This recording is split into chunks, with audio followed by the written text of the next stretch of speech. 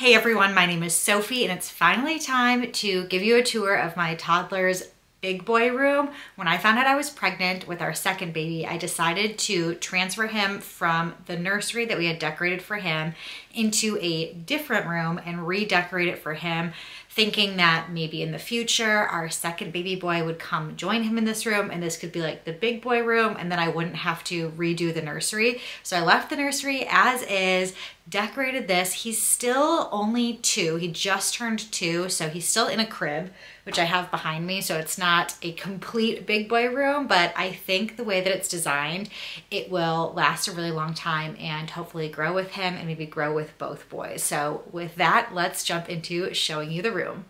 We have to start with the main focal point of the room, which is this accent wall, and it is wallpaper. The rest of the walls are painted gray, and they were originally painted gray. I just left them as is and went with this black and white, which was inspired by the dresser. So the dresser is a hand-me-down. It is from my brother-in-law. He was moving, had a dresser. We were expecting our second baby and we're gonna do this transition and needed another dresser for a second bedroom for one of our kids. I was thinking of doing white furniture and had all of these different themes, and black didn't really fit in the vision I had for any of the designs that I was thinking of. I kind of let it inspire me. I was like, what if I do this really simple black and white theme because it can hopefully grow with the boys. I really like the way that it turned out. The black dresser is what inspired it all. I was able to design this wallpaper. It's a really cool company where you can pick the basic wallpaper pattern that you want, and then you can customize the colors. You can also customize whether it's like a gloss finish or the type of finish of wallpaper. It is peel and stick, so it's relatively simple. I will say geometric patterns like this are not as forgiving as other patterns. I can't lie to you, my parents helped install this, so that's a note from them. I was very pregnant and mostly sitting on the chair watching them and kind of directing as they put up the wallpaper. But I think in general, the peel and stick aspect was not difficult to install. It was just lining up those angles exactly perfectly because both of my parents are perfectionists, kind of like I am. I added a mirror above the changing table here. I know that's a really popular thing to do. I didn't do it in our first nursery because there's actually a window above our changing table. We still have a changing pad because, like I said, our son is just 2 years old. He's not quite potty trained yet. We also have some wipes on the top here. In the dresser, I have his extra diapers in here. And then we have his sound machine on top of the dresser. And on the other side there, we have an Amazon device, which I like to use to ask what the weather is when I'm getting out his clothing in the morning, play music and other things like that. That is the dresser, and I can show you what's inside the drawers as well. Inside the dresser drawers, I organized it the way that I organized the nursery dresser. I organized my own personal dresser. I really like to have little things like socks and underwear and pajamas near the top of the dresser. So that's what I have in this first main drawer. I have on the left side his 2-piece pajamas. Then he still has some zippered pajamas that I have folded a little bit larger. Then he has underwear because he's working on potty training. We also have his socks. And then on the far right side, I have his holiday themed pajamas, which if you have kids, you know that as long as something fits, they wear it, and you want them to wear it to get the most out of it. So I just have those separated on the side, but they still fit him right now, even if it's not the correct season for him to be wearing them. But hey, they're pajamas, nobody knows, nobody cares. Then I also mentioned that I have diapers on the top, and then on the other drawer over here at the top, I keep extra sleep sacks and extra crib sheets. The next level down, I have divided it into 2 sides because there are 2 drawers here. The left side is what I use for all of his winter clothing. The right side is all summer clothing. So left side, I have long pants, sweatpants, jeans, nicer pants, all of those things. And I also have all of his long sleeve shirts. And then on the other side, I have shorts, t-shirts, swimsuits, anything that more so applies to summer. And both of those are in his current size. You'll see from the drawers that I've showed, I have these expandable drawer organizers. They come in a few different colors. I like that they expand to perfectly fit the drawer. and they actually work really well for little kids clothing because of the size of the compartments.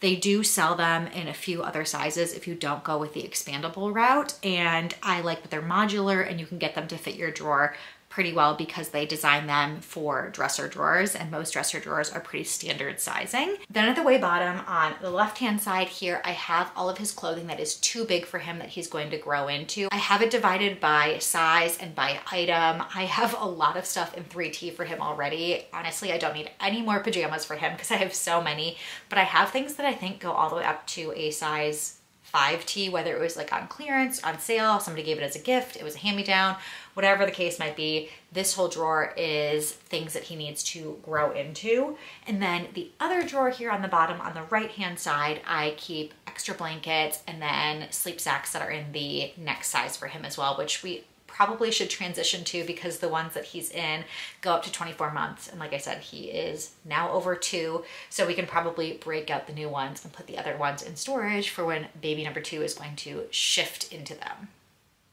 The next obvious thing to share is his crib. Very important to have a place for him to sleep. This is a hand-me-down crib I got from my cousins.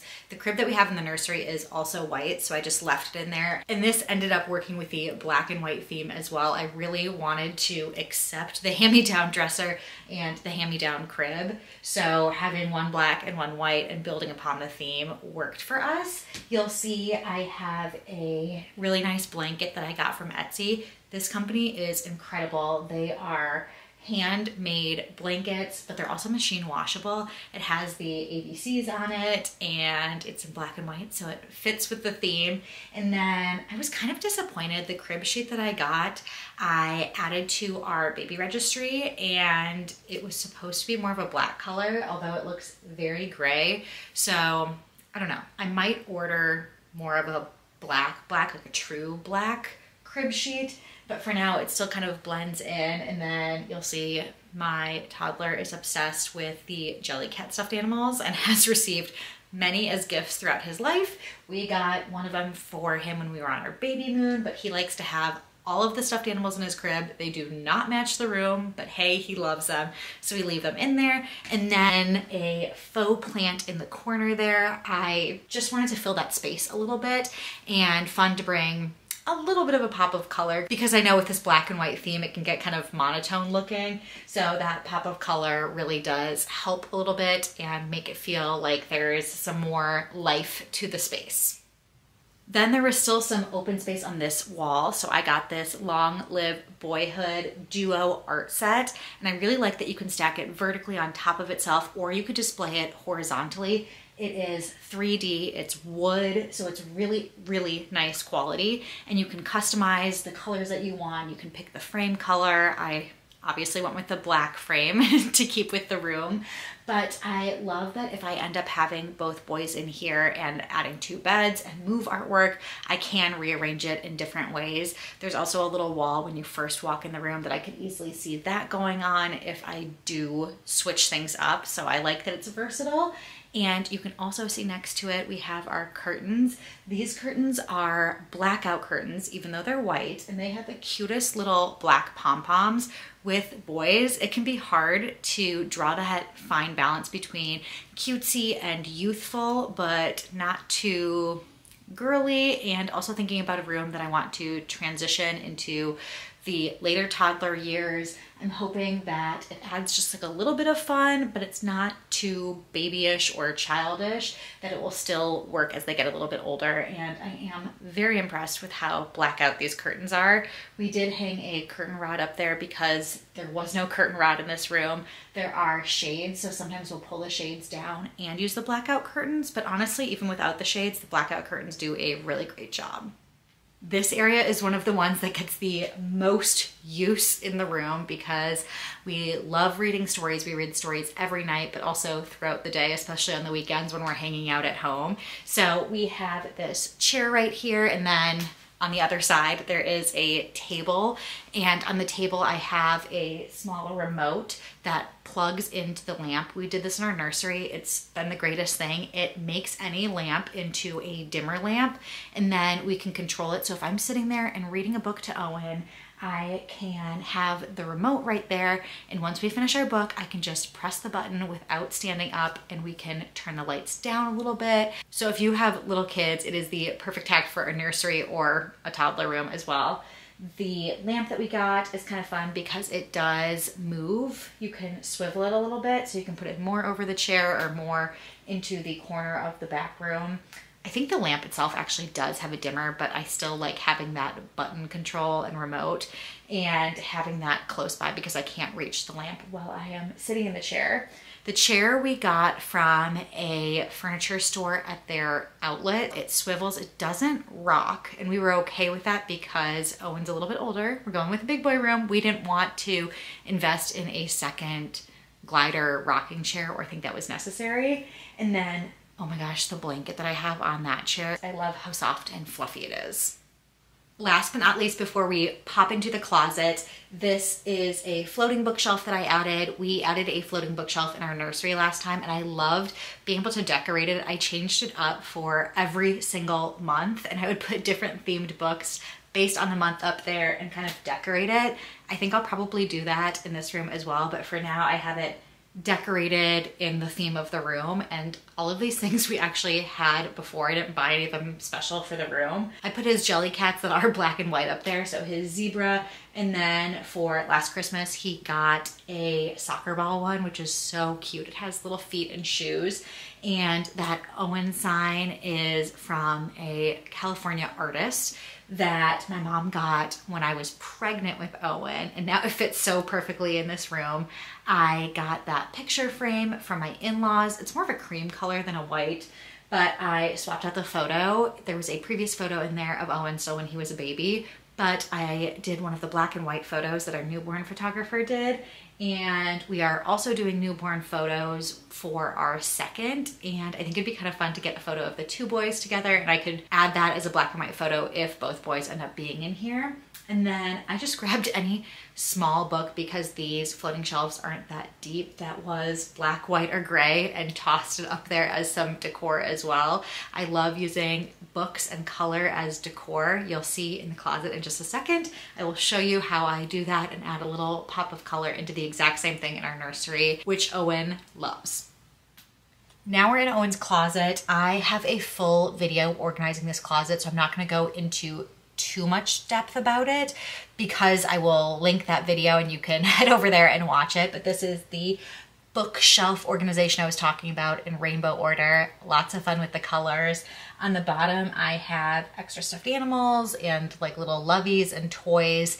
And then above it here, I have extras like diapers and wipes, and then items for travel. Like he has his own little headphones and other little knick-knacky things that we use specifically when he is traveling and on the go. Up higher here, I have his shoes. These are mostly shoes that are the next size up or special occasion shoes that he's not wearing all the time. The shoes that he wears on a daily basis we just keep in the mudroom because there's only a couple of them and he's constantly using them, and it doesn't make sense for us to go all the way upstairs to get a pair of shoes for him. Then I have a bin, which I always recommend for all kids' rooms, especially in those years when they're going through clothing so quickly, is a too small bin. That bin, if I put something on him, I'm like, ugh, your pants are a little bit short, your sleeves are a little bit short, that's a little bit tight on you. Take it off instantly, put it in the too small bin. Then once it gets full, I can put it into longer term storage. But I like having something here so I can address it in the moment and don't end up putting it back into the closet or the dresser just out of laziness and not wanting to put it into long-term storage. Then I have a memories bin. I put his baby books in there. Things like from his birthday parties, like if I made him a special cake topper, anything like that goes in the memories bins. And then I have way up top bins for accessories, cold weather and warm weather, whether they be hats, baseball hats, or warm weather hats, winter hats, and gloves, and other things like that.